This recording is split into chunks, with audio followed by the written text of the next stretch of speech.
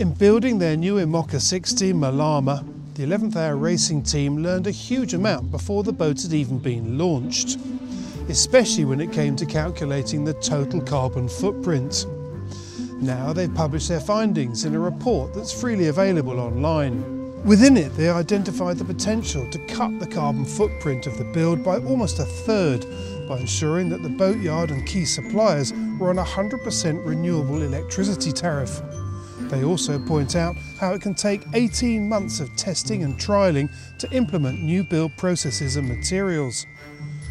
They outline how sustainability needs to be part of the design brief and how improved recycling can be achieved while also saving money through better waste management.